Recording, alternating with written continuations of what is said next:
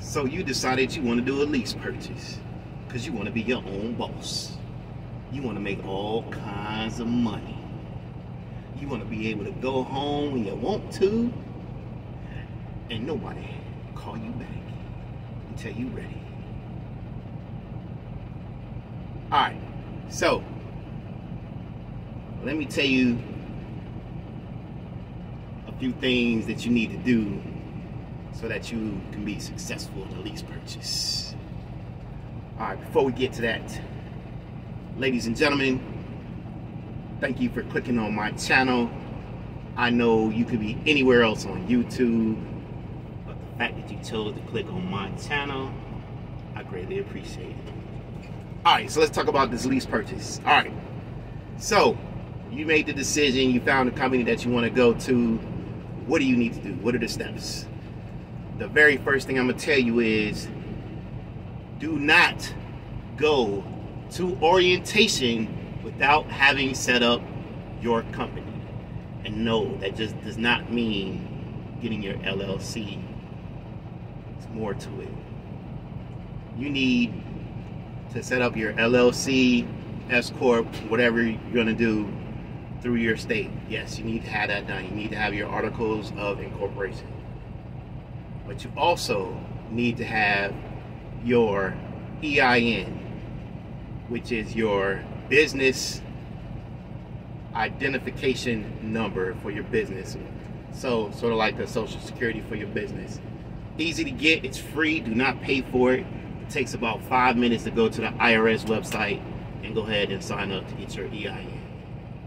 Third, once you have those two things, because you're going to have those two things done before you can do this, step number 3. Step number 3 is set up your business bank accounts. That is very important. Do not use your personal bank account as a business account.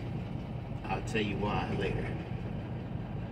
Once you have those 3 things set up, then go to orientation.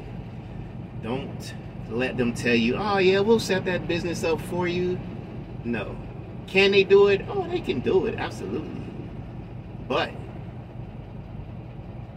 you won't be able to set up your business bank account until you're done. You won't be able to set up, get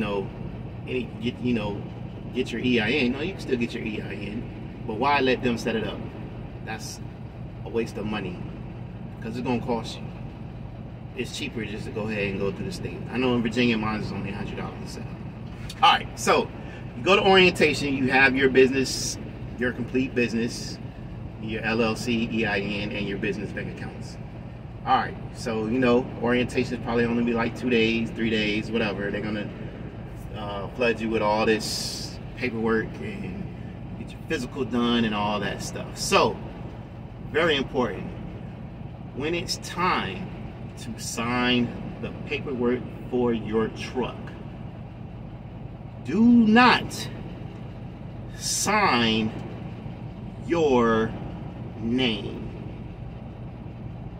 You are a representation of your business. Your truck is your business asset. If you just sign the paperwork Joe Blow, then that means Joe Blow is the owner of that truck, not blah blah LLC CEO Joe Blow. So when you sign any documents pertaining to your truck or any other asset that is an asset to your business, you have to sign on behalf of your business, meaning that you have to say or sign blah blah blah LLC Joe Blow, and then title CEO, member, whatever. That way it clearly states that you are signing on behalf of your business so that the truck can be registered under your business name and not your personal name. And this is where a lot of people get messed up. The reason why, and this is, the company is not going to tell you this. The reason why they want want you to create an LLC is because you're just going to be a 1099 employee. You're going to be an independent contractor. So the only way you can do that is for you to have your LLC, or for them to create for you to have an LLC. That's why you want to come with, that's why they want you to have your LLC when you come. All right? That's for them. I mean, it's for you too. But they want to make sure that you have your LLC because you are not an employee of said company. You are an independent contractor who has agreed to work with said company. All right, keep that in mind.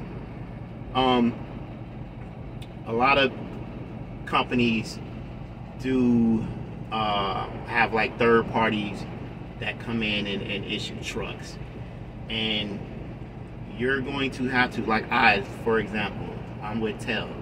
All right, when I went to orientation and everything, and we had to sign the paperwork for TEL, I made sure that I signed all my paperwork as a representation of my company.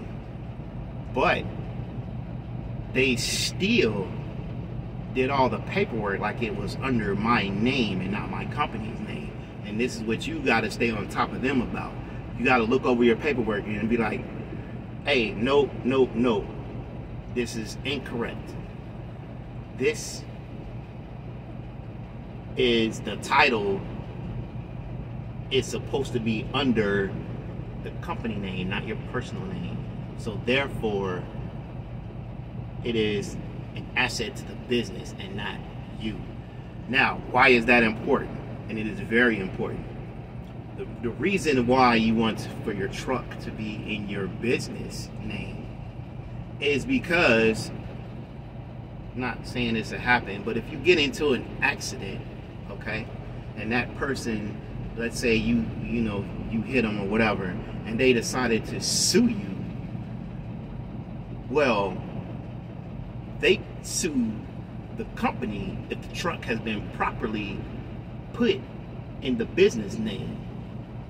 Now, if the truck is not and it's under your personal name, then they're coming after you and all your assets that you have, your personal bank account, house, whatever. But if your vehicle is if your truck is under your business name, then they sue the business. And if the business cannot afford whatever lawsuit that comes along, they need to shut the business down. And that's the end of that. They can't come after you as far as a lawsuit. And this is why it's also important to get your business bank accounts, okay? Because if you use your personal bank account as your business banking account, if something happens and you get sued, they can still sue you if you're using your personal account as your business account, because it's called commingling of funds. So what does that mean? That means commingling of funds means that you are using a personal bank account. You're mixing personal and business funds together. That also brings up another point. When you have your business bank account and when you sign up for direct deposit, you want your money to go to your business bank account first, and then you can transfer that money to your personal account, because that also shows that you and your business is taking in money and then you're paying yourself from your business account. It keeps your business and your personal separate, and you have to do that.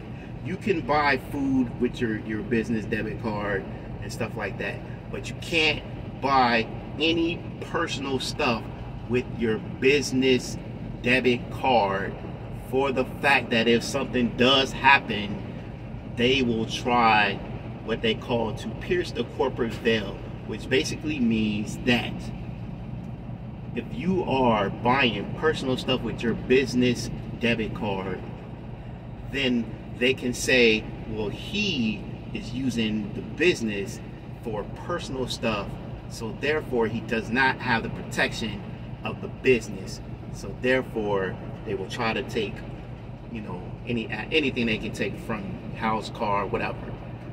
So pay yourself in your business account first, then you pay yourself in your personal account.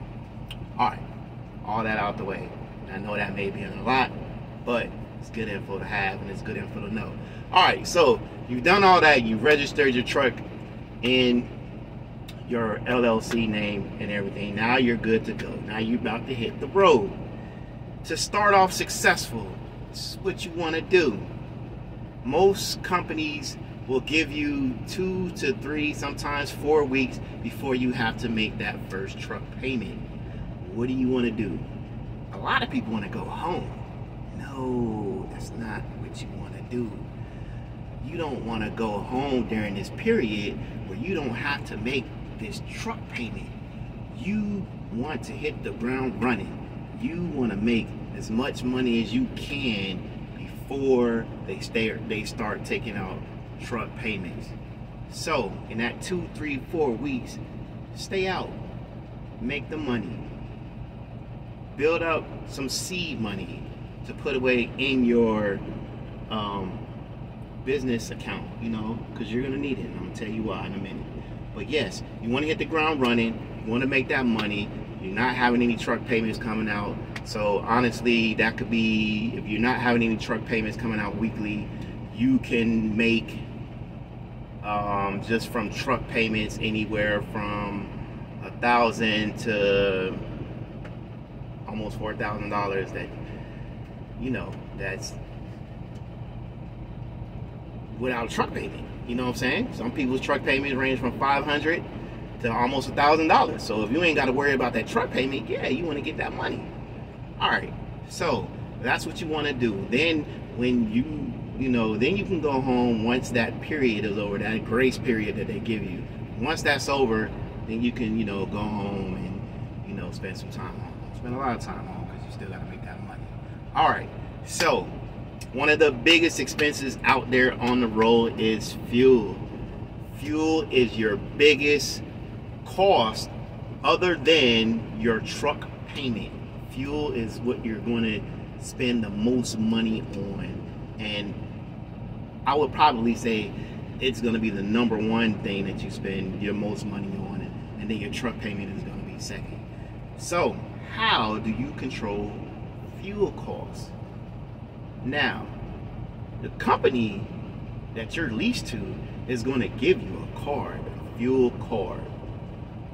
And yes, that's probably, you know, start out using that fuel card.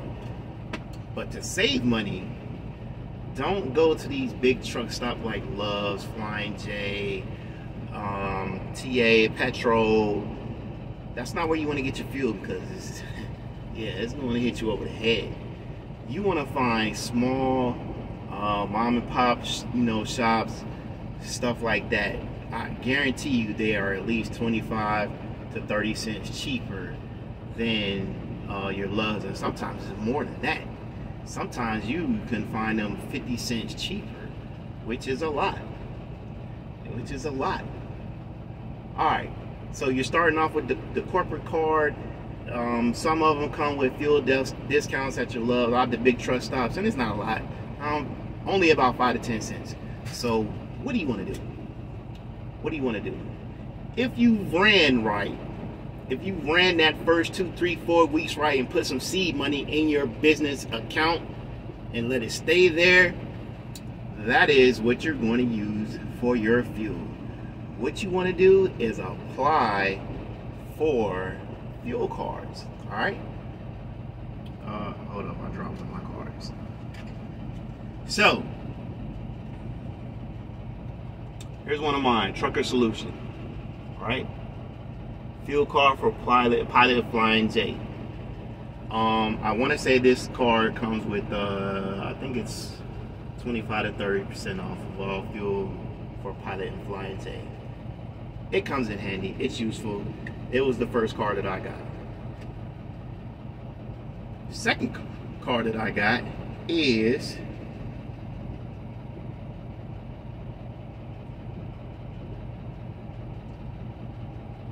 You can see that. TSD fuel card. TSD, boy, I love TSD. The first week I've used it, actually the first week I used it, I probably saved $250 on fuel, period. So you say $250 times 4, that's $1,000 in a month's time that I saved on fuel. All right. The reason why you want to start using your own fuel cards, one is you get way better discounts.